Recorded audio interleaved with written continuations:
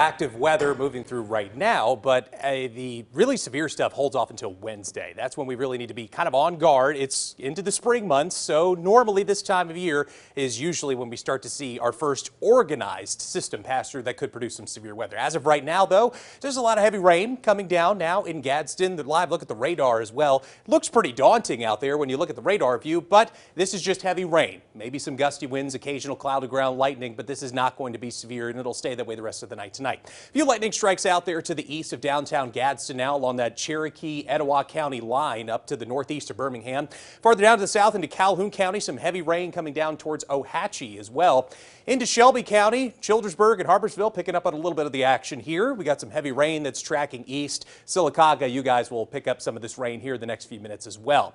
Farther off to the west, some spottier showers towards Tuscaloosa. Tuscaloosa picked up on some of the heavy rain earlier today, but now letting up just for the moment. And for tonight and tomorrow, not necessarily concerned about severe weather too much, although we do have a marginal 1 out of 5 risk for tonight and tomorrow. That means heavy rain, brief gusty winds, tornadoes not likely for the next 48 hours. But starting Wednesday, that's when we really need to be on guard, because that's when this next system strong enough will be strong enough to potentially produce some severe weather. We're on a 3 out of 5, an enhanced risk of severe weather, all modes possible. That includes tornadoes, potentially some golf ball sized hail, and 60 to maybe even 70 mile per hour wind gusts with this next setup. Let's take you through the timing of it. So for tonight, just some pockets of heavy rain that continue into tomorrow as well. On your way out to work tomorrow, not too concerned about severe weather. Just keep your rain gear handy though, because you'll be needing it essentially all day long as these waves of heavy rain continue. Now, going into Wednesday,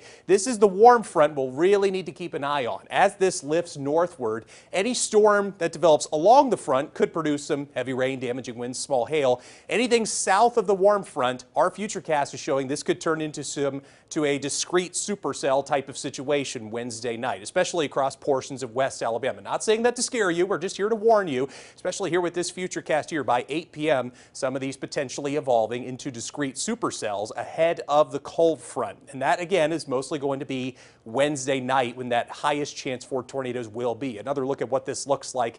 Again, Wednesday morning and Wednesday early afternoon should be okay north of that warm front, but Wednesday night, especially when this unstable air starts to move through, is when that tornado likelihood is probably going to be the highest.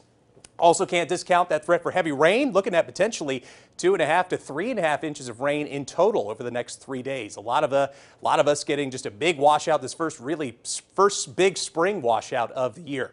So again, look at those threats. High threat for high winds, tornadoes, large hail, medium threat for flooding overall. So here's what you need to do. Download the CBS 42 News app. We have updated this latest app so that news and weather are now together. So you can download just one app instead of two to get those latest alerts. Make sure you know where the radio is charged, know where your tornado safe spot is. So whether that means if you have a basement, make sure you know how to get there. And if you don't have a basement, make sure it's the interior room away from doors and windows. That is the goal. Whenever there's a tornado, put as many walls between you and the outside as possible. So here's that 7-day forecast. Once these storms clear out of here on Thursday, we cool off and stay dry. Fortunately for the weekend, a lot quieter for the first day of spring on Saturday.